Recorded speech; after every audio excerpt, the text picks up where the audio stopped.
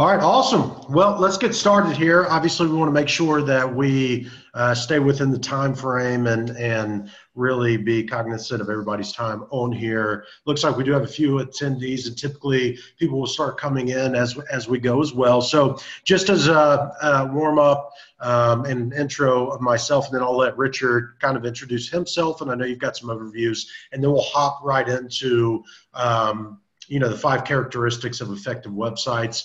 But first, my name is Brandon Cockrell, if I haven't had a chance to meet you. Hello, if I have. Great to have you here. I am over the Small Business Council with the Sandy Springs Chamber of Commerce, and these webinars, these workshops are ways that we're trying to get out to the small business community, Sandy Springs Perimeter Chamber members, in order really to provide takeaway value. And these are also going to be up on the Facebook page, but also on the Chamber website as well, so that you can go back and watch it, rewatch things in case you might have missed something, or anybody who's not able to attend live, at least they can go back and watch it. So what I wanted to do, and I know a big hot topic that we have amongst the small business community, is websites. And are they effective? Are you getting what you should be getting out of your website? And that's what we're going to touch on today. And if you have any questions, please feel free to raise your hand. We'll try to get you on. You can actually speak on here if you'd like to, or if you just want to put the question in the comment section, I will be monitoring that so that then we can bring that up. We want this to be interactive.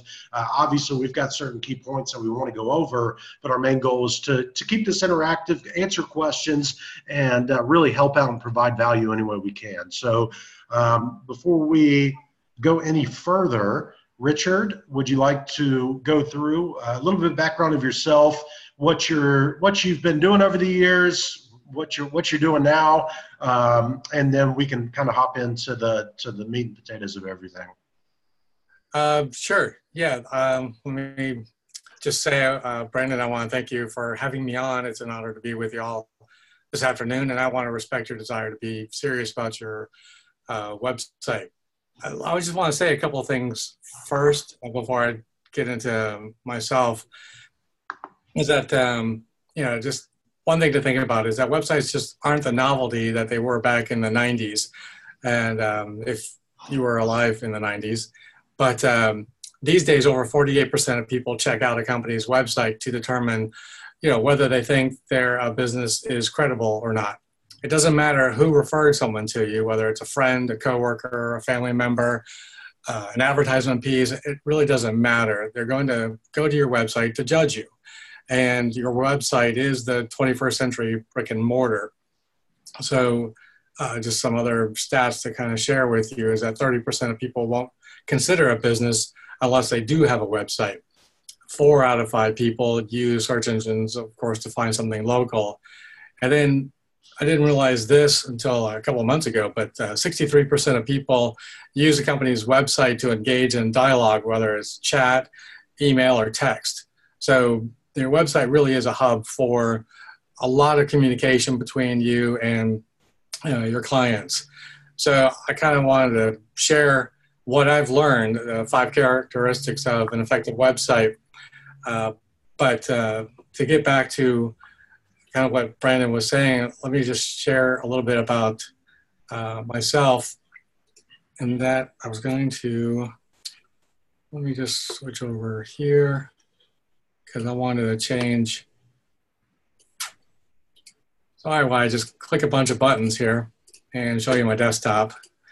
But yeah, I just want to say that I grew up in Orlando, Florida, and I pretty much was an indoor kid my entire childhood and even some of my teenage years.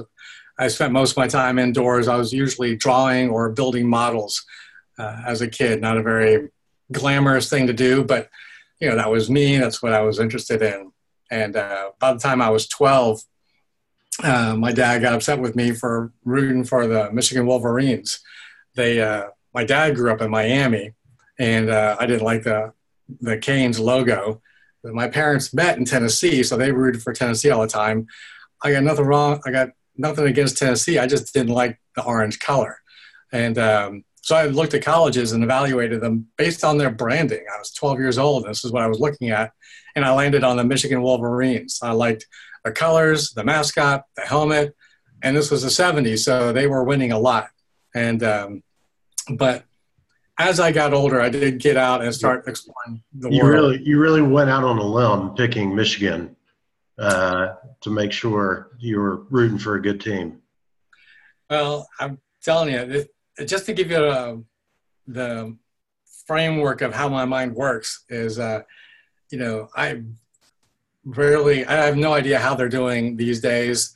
I just know that if I've got to pick something, I'm going to be looking at branding. I'm going to be paying attention to how it's laid out, how it's presented, and that's what I've always been interested in. And again, this was the 70s. I was 12, so I hope you'll cut me a little bit of slack. I got it. I'm just giving you a hard time. That's cool. And but as I did get out and start exploring the world, I did quite a few trips, usually serving trips with a local church or an outreach organization, which took me down the Amazon River. I was in Sri Lanka to help after that tsunami. Christmas, was it 2004, I think it was. Been to Malawi, Kenya, Afghanistan, Guatemala, India, and then I did do some traveling just as recreation. It sent me to China, Singapore, North Vietnam, Dubai, Europe. So I've been able to be on 5 of the 7 continents. So it's and one of the things I would always pay attention to is artwork, advertising, and because the advertising is so pervasive. I mean, it's everywhere, and a lot of it is built in to be subtle, and because you want to blend in and hit you subconsciously. So there's the 2 different types of marketing, the subliminal and then the in-your-face kind of stuff. And a lot of people try to balance between the 2 so that they always stay top of mind. And so all this experience or this passion that I had led me into a few ad agencies. And then I ended up at one ad agency in Orlando. It was a national car ad agency. We were doing those full-page car ads for dealers throughout the country. And I quickly moved up to an art director position there. It was over 6 or 7 people. Did that for a while before moving on to the Orlando Sentinel. And the one thing about newspapers back then anyway, this was the 90s, that there was about 1,500 people working there at the paper. And the newspapers offer more than just newspaper ads. They work with all their advertising clients to help promote them. That means that we worked on direct mail pieces, brochures, presentation materials, advertising campaigns, magazines, posters, and the list goes on. I was responsible from concept to completion for all the projects that I managed. That gave me the chance to work on advertising materials for hundreds of different clients at that time. And not being satisfied with just doing print work, in the evenings I would freelance and learn to do interactive media. I don't know if you guys remember back in the day the interactive CD-ROMs, but I created a few of those, including one for Marshall University. Also did one for the Chick-fil-A Bowl here. That was in the late 90s, early 2000s. But I was also doing websites and online advertising for those animated ads that you see on the sides and tops of pages of commercial websites. When you see those little banners or on the side or in between the text, I would do quite a bit of those. But by the mid-2000s, I had become a lead on a website building team initiative that the Orlando Sentinel had started. And we quickly had a successful team of 7 people designing and developing over 150 websites in the course of a few years. Then Chicago, the Orlando Sentinel was owned by the Chicago Tribune. When the Tribune took notice of our success, they decided they could do half as good a job and charge twice as much. So it really being restricted by their bureaucracy, we ended up drying up pretty quick. And in less than a year, we weren't getting any new clients, and we were losing the ones that we had. But toward the end, they ended up letting everyone go except for me. I was left to manage over 70 existing websites on my own for about 6 months before they outsourced that. And so it wasn't long before I left. Yeah, that sounds terrible. Yeah, it was by the time I left, when I started there was about 1,500 people working there. Yeah. And by the time I left, there was about 250. So. Wow. Yeah, that doesn't sound fun. No, it was a pretty depressing. Yeah, I figured that.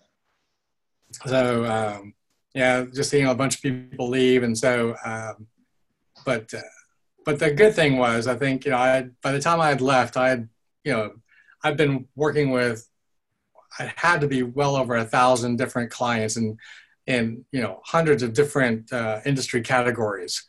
And I designed and developed over 30 websites on my own while I was part of that team. And everything from automotive stores, I had an exterminator, did, I think, 1 or 2 hotels, a grocery store. There's one guy who had a personal protection service, and did one for a funeral home, and I just a bunch. So you know what you're doing.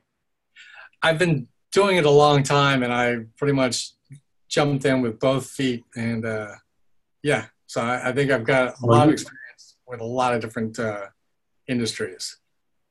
Well, you've sold me, so let's jump into it and see if we can help some people out here, because I definitely, obviously, I've known you for a few years now, I guess it's been, and I still have yet to come to anybody who's been able to provide the level of detail, the turnaround time, and the knowledge that you have. So love you going through that. Definitely letting everybody know a little bit about you and what you got going on. And so now it looks like let's hop into what we're saying. Yeah, why I came up with 5 characteristics of an effective website was because I just believe first impressions matter. And with that, with the website being, your majority of your clients, existing clients and new clients' first impression, this is it's an important thing to tackle. Yep. And so we focus on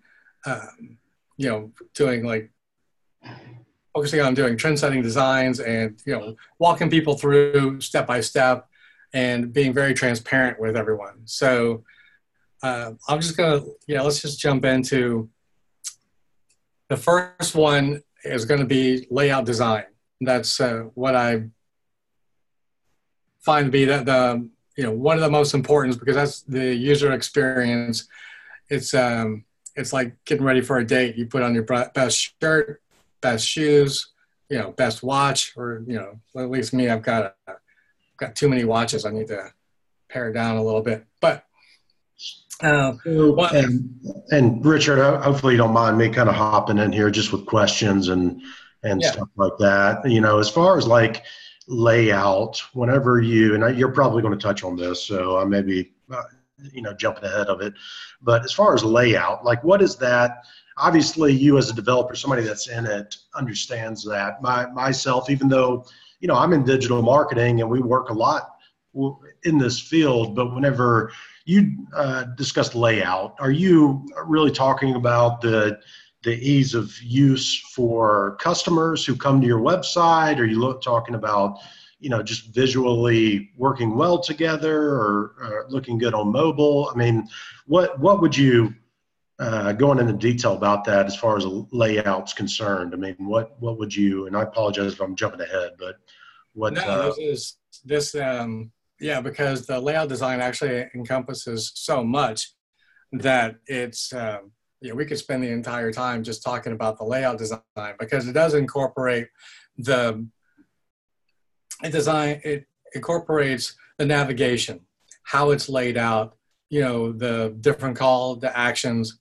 It takes into account, your logo, the colors of your brand, the quality of the graphics that you use, the quality of the images that you use, and all the visual parts that make the experience a pleasant one. So everything is in the details. Even, I usually start with the logo, and then with the colors that either the company already has, or if they don't already have colors, we can kind of, you suggest ones that are complementary to that, and you keep the colors down to, just a couple of basic colors. Too much color, if everything has to pop, then you're just causing chaos for the eye. Because the goal when doing anything is to give the eye of the viewer a pathway to move throughout the website. So, I love that. In the I love States, that. yeah, Yep. in the States, we start from the left and to the right. And so you kind of want to help them, guide them across the page, diagonally down, back across. So you end up with this like Z formation as you scan down the page. So everything needs to be, kind of planned out so that your the eye isn't trying to jump from one place to another, being confused as to where to go. And it's a subliminal thing that we all experience, but unless you're paying attention to it, it ends up being missed by people. So where they're like, I want everything above the fold. I got to have this up here, that up there, and this has to pop. Make sure this pops, and I'll make this red. And like, you have no red in your website, but you want it red so that it pops out. So, there are other colors that will, help something pop without it being red. So yeah, and I find, and I love how you've got down here, like back in the day, store owners would make sure the sidewalk is clean first thing in the morning. They would, because a lot of people, as we get into this digital age, it's very hard to, really understand, maybe that's not the right phrase, but it's hard to imagine how to create your website to where it's going to be effective. Where back in the day, as you put it, it was very simple. You only had your location, you had your brick and mortar store, and then you had to make it look presentable. And then whenever people walked into your store, you had to make it so that people went to certain areas in order to purchase things. And it's really the same thing, right? With the website and the layout, is you want it to be really designed to help them get to where they want to go and make it easy for them to find the product or service that they're looking to do. yeah, exactly. I mean, that's why they put peanut butter and jelly close to the bread, as opposed to, in a different aisle. And so I don't think a lot of people think about that with their website, whether they're doing it on their own or they're doing that with a developer like yourself. I don't think people they think about that. At least I didn't at first until I really started digging into it.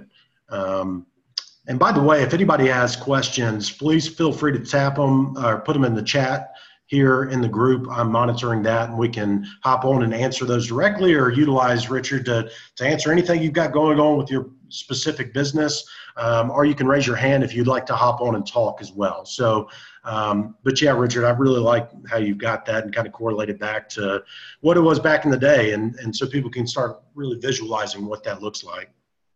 Yeah, and it's really difficult for a business owner to do that, because we get so caught up in running the business that it's hard for us to step out of that and see it as somebody completely new. And because I'm guilty of it myself, that's why I even work with other designers to say, all right, I'll have one of my own designers look at what I'm doing for 4 Winds just as an outside perspective. So, because you always need that outside perspective to go, all right, what's your first thought? What are you thinking?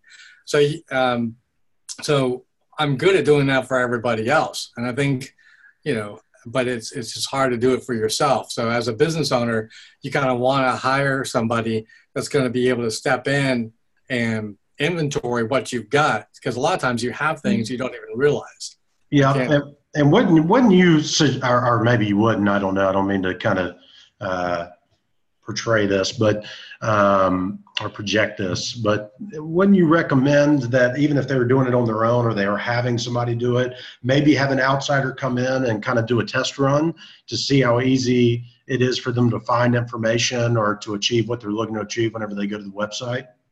Yeah, that's a great idea. We end up doing that every once in a while. It just depends on the client and the time that we have. A lot of times what we end up doing is, you know, a lot of times the client already has a website, and then we'll build their new website on a development site so that it's in the background, not accessible to Google. I mean, you'd have to have the URL to find it. So that's where we build it. And then once we get to a certain point, then we kind of shop it out to a couple people that we know to say, all right, take a look at this just to verify, you know, is this making sense? Is this where you would expect to find it? And, you know, because we believe that you work in concert or in harmony with somebody, because, you know, it's a collaborative approach to doing this, because we're not, you know, I think anybody who walks in and goes, oh, I know exactly what you need, I know exactly what to tell you to do and do that, I would be a little weary of that, because although, for instance, I know my profession really well, I don't know my clients all that well. So it's a great opportunity for me to learn and see and be the outsider for a little bit. And then between me and the client, we end up building something together. And then as I've gotten to know it really well, then at that point, I do need somebody else to come in and take a look at it and go, all right, is this making sense? That I fall in, you know, deeply with my client so that I got their perspective as well. So. Yeah, no, that's all good stuff. And I want to make sure we stay on time here. So move on to the next point. But I guess to end this with layout design is, if anybody's like they're starting to build their own website or work with somebody, would you say kind of think of it as if it was a brick and mortar store, and how you would want that to look as if somebody were walking in off the street is kind of maybe a good starting point?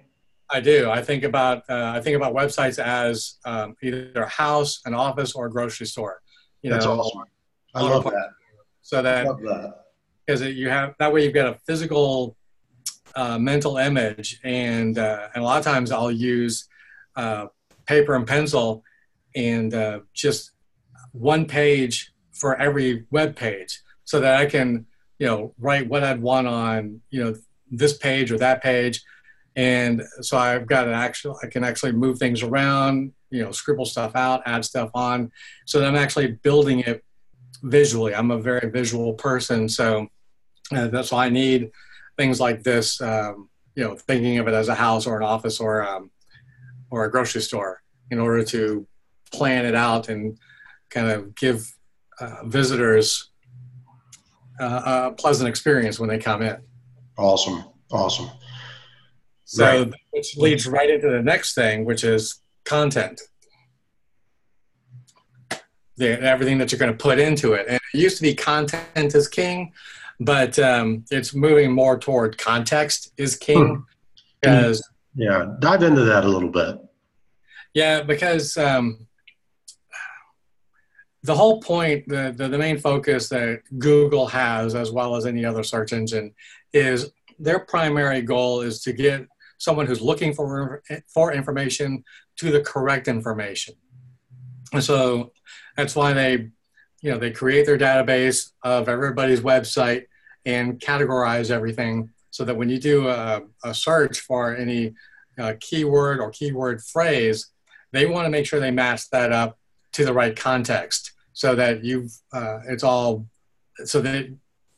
when you search the internet, you're looking for, you know, a plumber, and they're going to look at the context of all these plumbing websites to see if, you know, how they can match best up to your search result.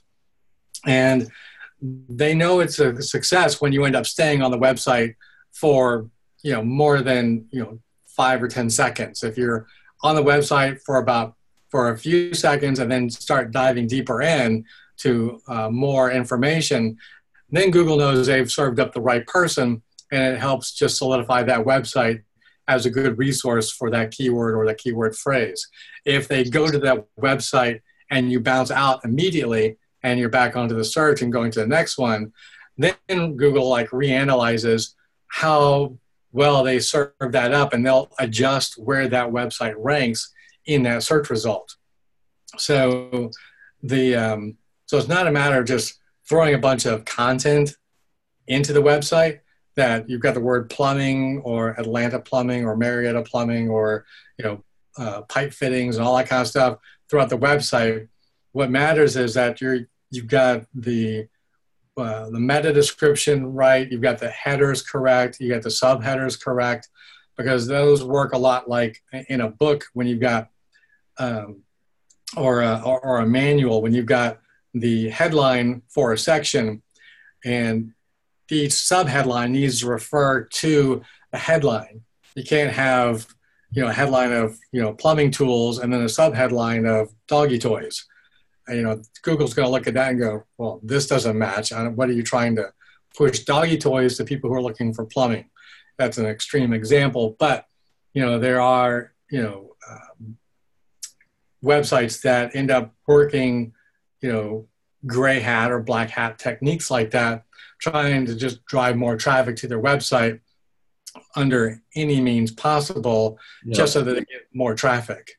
And you would, and obviously black hat, that's something that we still see, unfortunately, as I'm sure you do as well. But if somebody's going to hire somebody like yourself, I mean, I think one of the biggest things that they should be looking out for is do they use, is ethical the right word, or white hat, or how would you, I guess, state that? Because I think it's important that people know who is setting up their website, because essentially it could get them blacklisted, right? Yeah, I mean, you could go up on a blacklist, or Google can just kind of remove you from their indexing, because there are times when they'll remove you and they'll send the owner of the website an email going, hey, this has happened because of this. Once you remedy that, resubmit it. We'll take a look at it, and then we'll move on from there. So, I think nobody's going to tell you that they're using black hat or gray hat, kind of thing. That was going to be my next question. I mean, how do people identify that? Or how do they guard themselves or their business? Because it could be pretty detrimental if somebody's using those type of methods, and they're not on the up and up. Is there any way to spot that, or is it just go with somebody you trust? I mean, what are your thoughts? Well, I'm always weary of people that make promises that they'll get you on the first page of Google in inside of a week, and I'm kind of weary about that. It is possible to do that legally, legally probably isn't the right word, but there is a way to do that ethically, and that's just through Google paid ads, and then you bid on those top positions on the page. So with that. But when you do the Google search, you'll see right next to the listing a little ad symbol next to the top three, or top or the bottom three of a search result. But you're paying for that. And that is totally ethical. There's nothing wrong with that. And there's actually it's a valuable strategy in order to help get people to your website quickly. But the goal for most people is to get on to the first page of Google organically. And there are ways to do that as well through just through making sure that your website is optimized very well. And to do that, you kind of want to target specific keywords that are related to your industry, to your business. And so you want to limit to just maybe a few keywords that you're trying to register for, so that when they're doing that, you end up on the first page, and then or start climbing the ranks. Because usually, there are I forgot the number, but there are 7 million websites launched today, and or 700,000 launched today. Something, I think there's 700,000 a day, and so there's a lot of noise out there. There's a lot of competition, and I have no idea what all these people are doing, launching that many websites, but there's a ton going out there, and but optimizing your website for just a few keywords and start with those first. And then as you gain authority, then you start, working on other keywords to help move your site up in a broader range. But and just in case somebody may not know, explain keyword real quick. A keyword is basically when you go to Google and you're looking for pest control, you're going to type in, pest control service or pest control this, or, kill my roaches. You're going to put in something to try to find what you're looking for. Those are keywords. And so sometimes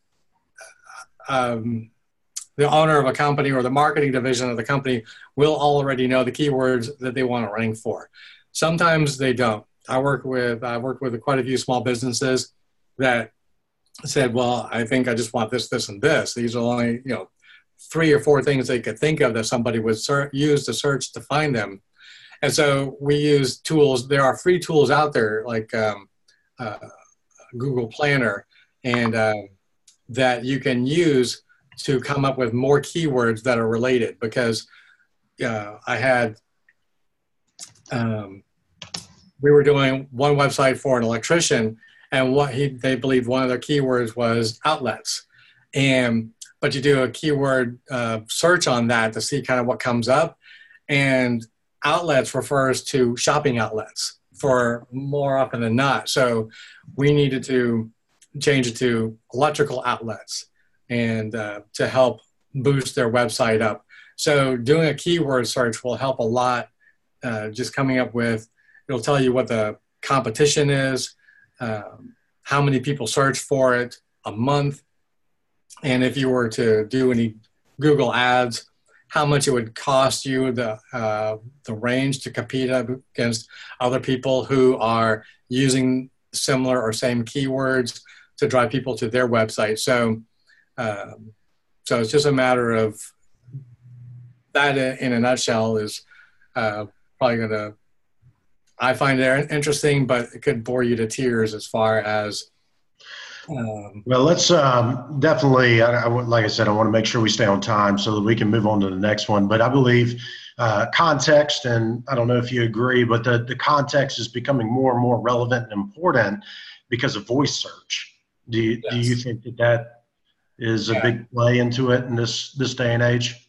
Oh, yeah. I mean, with Siri and with Google Voice, Alexa, and there's so many things now that we are starting to do voice searches, and Google is definitely paying attention to that, and they're paying attention to how well the website is optimized for mobile devices. Yep. So all that is leading in, all that is very relevant, and that's why using long tail keywords or keyword phrases is important, because people are going to use it in a sentence, and the longer tail keywords or the keyword phrases are going to end up helping you out more often than not. That's why it's good to incorporate them into like the meta description and subheadlines and into the body copy itself, but keeping in mind that you can't oversaturate it with keywords, and Google will ding you for that. And there's that you want to stay between 0.5 and 3% of your context needs to be the keyword that you're looking at. If they see that you've got 20% of your content is the keyword that you're trying to search for, Google will ding you for that, going, all right, you're a spammy site. So it's just one other thing that you can look out for as far as. So really keep it simple, tell your story, and be honest. Yeah, and be honest, and you're good. I think that's probably the best way to look at this, right? Right. Yeah. And then let's move on to the next one, because like I said, I want to make sure we stay on topic here, or on time. Yeah, talking about, more people using mobile devices. One of the things I'm surprised these days that not every website is responsive, but if you're going to be effective, it has to be a responsive website. I mean, originally, it was just, when the smartphones first came out, before websites caught up to the technology that was using them, the entire website would shrink down to the size of the screen, and you're looking at it on an iPhone or Android, and you're looking at a 3.5-inch screen. You've got a website that was designed for, between 14 and 21 inches down to 3.5 inches. So you're zooming in on it. And then right after that, they came out with what companies started doing was creating a separate web page just for mobile, so that everything would, so a website would, if it was being viewed by a mobile device, it would switch over to the second website that was designed for mobile, so that it was larger, the layout was different, and it was easier to read.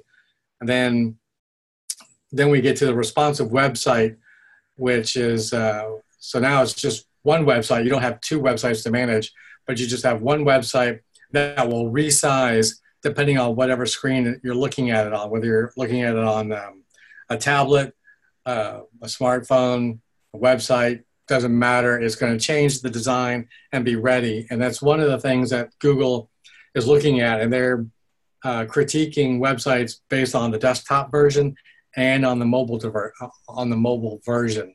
So as a designer, I get notices from Google that such and such website on the mobile side, this is, too close to that, it makes for a bad experience. And so we go in and make sure it's adjusted correctly, and, things like that. But it's, now, are most so if somebody's building their own website or just trying to get something up, are most going to be set up to do this in this day and age? Yeah.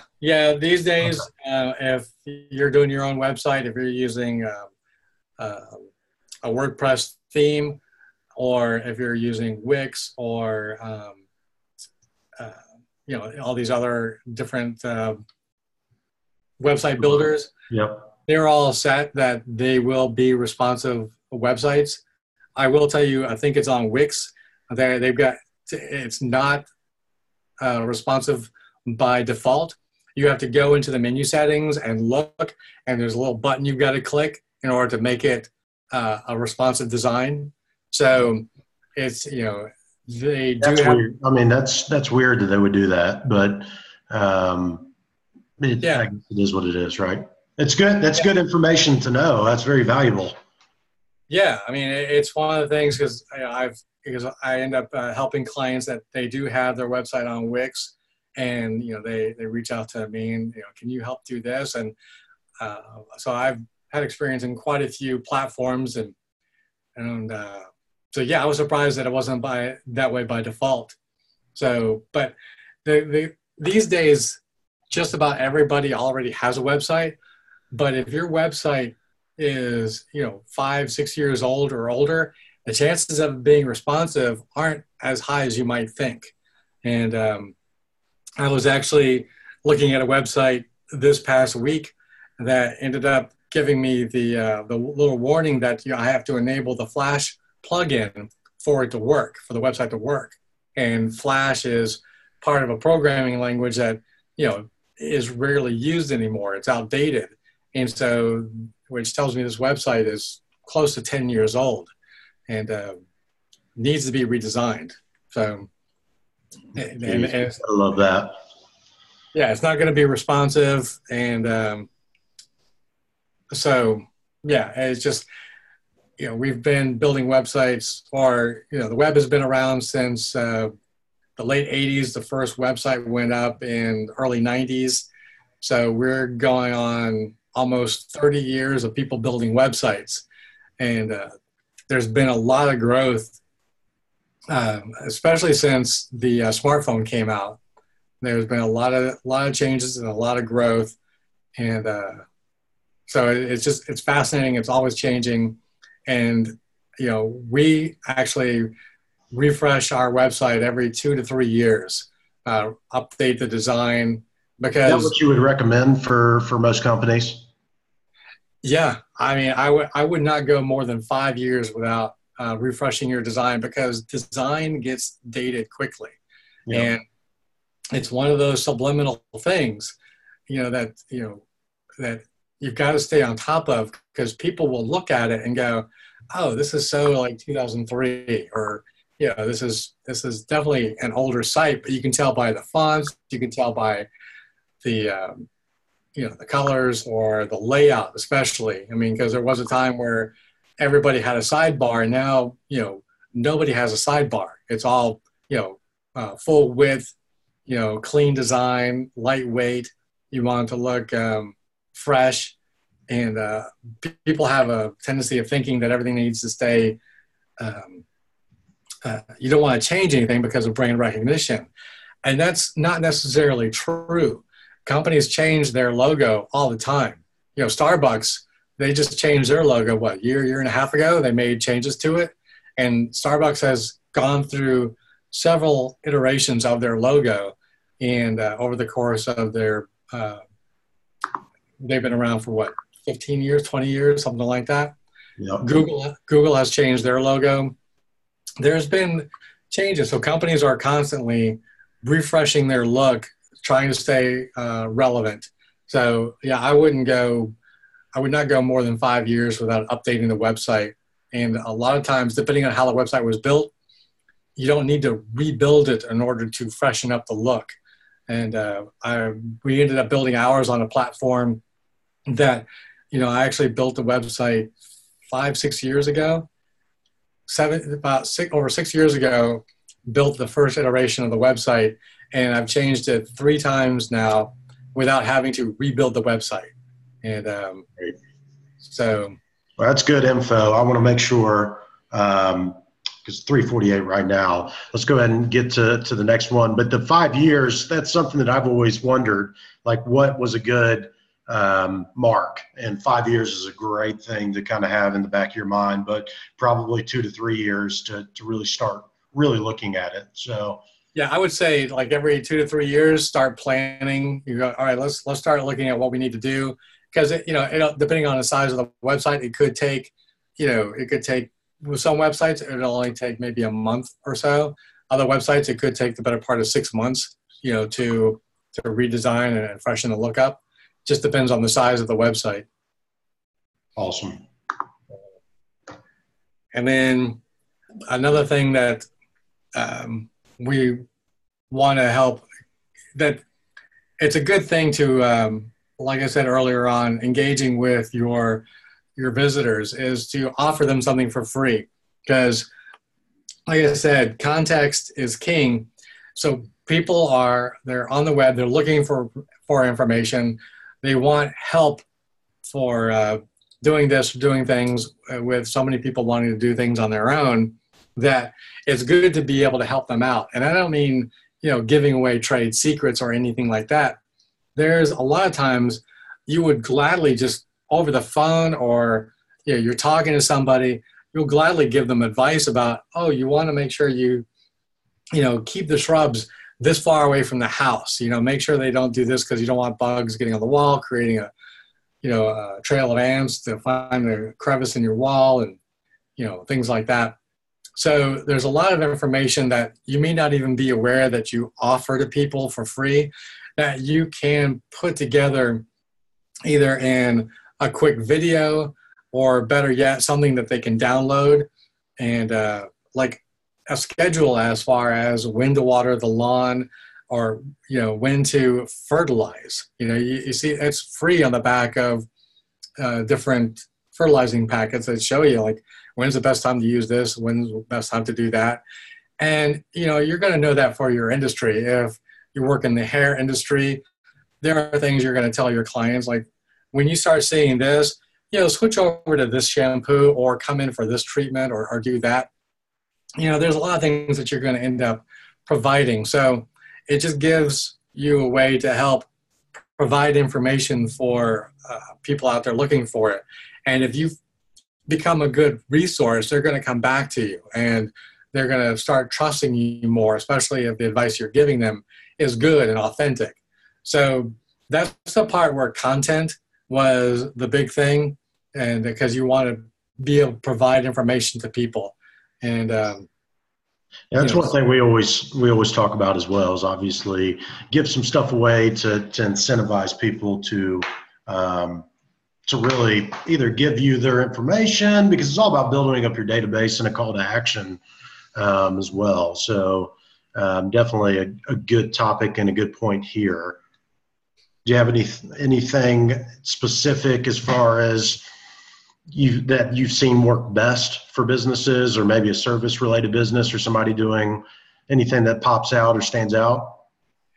Usually doing, like either offering a coupon of some sort, or, a reduced rate for, a routine service call, like for HVAC company. If they put something out there, we'll do a service call for, $59.95. We'll come out and, check your Freon, check this, check that. And, do you think it's better for them to, sorry to cut you off. Do you think it's better for them to put like a deadline on it, make it like an incentive or like a limited time offer, or just have something that's pretty evergreen? Well, I will tell you that a couple of years ago, I would have said, yeah, definitely put an expiration date on it, because you want to try to elicit some sort of, you got to get it or lose it kind of thing. But lately I've been reading and I've been watching that isn't working as well as it used to. And that if you are, that they will appreciate it more if you're like, hey, we'll honor this for as long as, we're in business or we have this product or whatever. I think do a little balancing act of both. And, it depends on the service and, the product that you have. Obviously, for some products, you only have if you're doing a product, you only have a limited amount. So you're going to have to do that. But if it's a service, then you could do it seasonally. Like, summer has just started, so it's a great way to, theme it so that you get more people going ahead and calling you up for any HVAC service during this time of year, and then, different service when the weather is cooler. You can actually run the same thing when the weather is cooler. Like, hey, you're not thinking about your AC right now, so now's the perfect time. We have, this special rate during the fall, because your business, you may not be as busy during the fall, because people's ACs aren't breaking down. So, I would do seasonal stuff, but, like I said, it's been a mix. A while ago, I would definitely said, yeah, it's got to be that way. But these days, I think people are fatigued. They're kind of tired of that. Yeah. Well, let's go ahead and move to the next one, because I know we've got about 6 minutes, and I want to make sure we touch on that, and then if there happen to be any Q&A on here as well. Okay. Yeah. So it's just to recap real quick. It was the layout design was important. Context is important. Having a responsive design is important. The freebies I think are important. And the last thing is to grow the site, to actually pay attention to it. So many people will build the site and then like, all right, that's done. And then they move on. They're running their business and they're not thinking about their website. And because they're not thinking about their website isn't actually producing anything for them. And your website can be a really good producer as far as leads, as far as leads are concerned, and engagement. Like I said, over 60% of people use a website to contact you, either chat, texting, or email. So to growing your site, I mean, it's been around for a long time, but it's still relevant, and that is to create a blog. You can name it current news, or what's happening, or industry update, whatever you name it. It's basically a blog that you want to keep putting information out there. This is the content part of it. You want to have good context within it, but you want to grow the site. The more pages your website has, the more there is for Google to index and serve up for anybody who is searching. So if you have a hair salon, for instance, I mean, you've got topics all the time that you can be talking about, whether it's, treatments, colorings, cuts, taking care of, different types of cuts. So you could have, one blog about one particular cut, another blog about another, style, because, with that industry, it's like design, it's constantly changing, constantly evolving. So there's no shortage of what you could write about. It's just a matter of being consistent.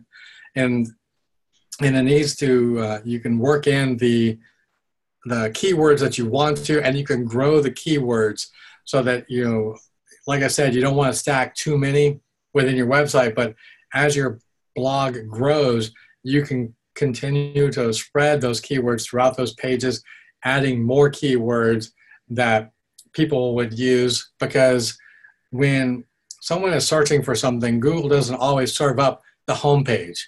They'll serve up an article inside of a page if it's more relevant to what the search is in reference to. So if we have one client that they end up going to one of their market pages before they go to the home page.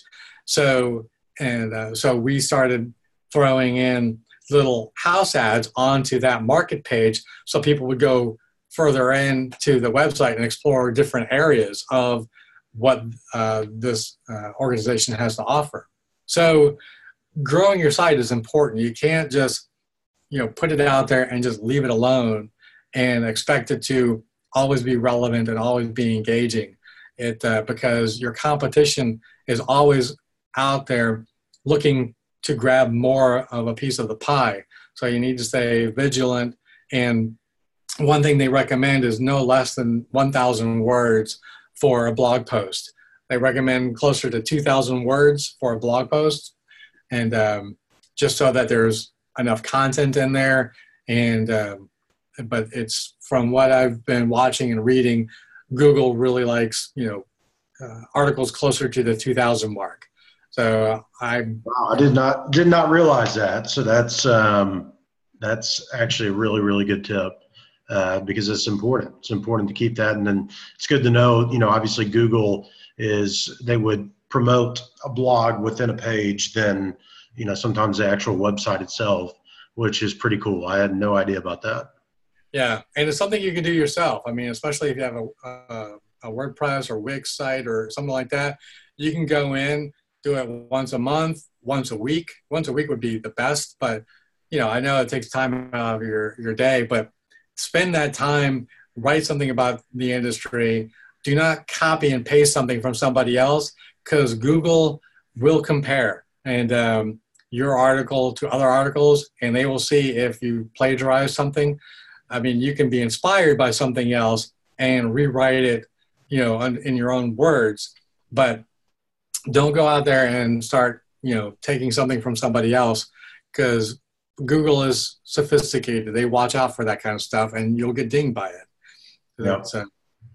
Well, we're right at 4 o'clock, so if there's any questions, feel free to put them in the chat. In the meantime, I always like to close off with one big tip. So I'm going to put you on I'm probably going to put you on the spot here, Richard. But what is the biggest thing that you find with small businesses, people that are maybe doing startups, maybe it's big businesses, that you see the most but is very easy to fix. Like the biggest issue that hurts a small business whenever you go and look on their website, or maybe you're doing an audit, what is the biggest thing you see being missed? And it's easily corrected. And maybe it probably is a pet peeve of yours, I'm sure. It's basically, it's lack of use of their keywords. I mean, that's a big one, because a lot of times, you know, they're writing the stuff themselves and they'll use words like, you know, we did this and our company does that and we do it here. And they'll use pronouns more than, and when they have a great opportunity to use their keywords, they'll use a pronoun and blow opportunities, because it's very simple to use the keywords, you know, just to look at the title of your page, the headline of your page, the subheadlines of different topics within the page, and, you know, just rewrite it using the keywords that you want to use. I mean, that's one of the biggest, easiest ones to do. And then keyword usage. Keyword usage is big. And then, yeah, that could be a whole section just on that. And yeah, so that's good to know. I mean, that's good. And it's kind of a good thing to leave everyone with here. You know, obviously keyword is huge, and you need to make sure that you've got it properly within the site and that it's doing what it's supposed to be doing, or you're going to be leaving money on the table. Exactly. Yeah, you're leaving it all there for your competition, you know, who is, you know, using the keywords to get as many people onto their website as possible. And like I said, it's something that you can do. It's something that because you're the one writing it, so take advantage of it. No, that's awesome. Well, that's we're right at 4 o'clock here. So, you know, Richard, thank you so much for hopping on and spending time and going through this. And everybody, it's going to be recorded and on the website. So if you want to go back and check anything out, please feel free to do so. But thanks for attending, and everyone who attended throughout and couldn't stay for the whole thing, and anybody watching this recorded. So if you have any questions, Richard, where can they ask you questions, where they can find you? Because I know you're happy to answer questions just to help people out, especially within the community. So where can they do that? Yeah, you just go to our website, fourwindsagency.us. It's just like you see it on the screen, fourwindsagency.us. Go there. And I've got the contact form. I've got a button to schedule an appointment. So I'm happy to sit down and talk to anybody at any time, either via phone, video conference, or in person if you're in the Atlanta area. And then I also have this presentation, the 5 characteristics of effective websites, on the webpage that you can download as well. It's one of the freebies that I tell you that you should be doing. It's what I've got. It's pretty simple and easy to do. So you can go check it out and see how you might, you know, do something like this for yourself. That's awesome. Yeah, definitely take advantage of that. And like I said, feel free to reach out to Richard if you need any help or just questions about the site, or if you just want to take a look and make sure you're using keywords properly, or layouts there. I can tell you from working with him in the past, is you know, one of the best that we've come across. So thanks again, Richard, and thanks again for everybody tuning in, and look forward to I guess talking again in the future. Thanks, Brandon. Appreciate it. Absolutely.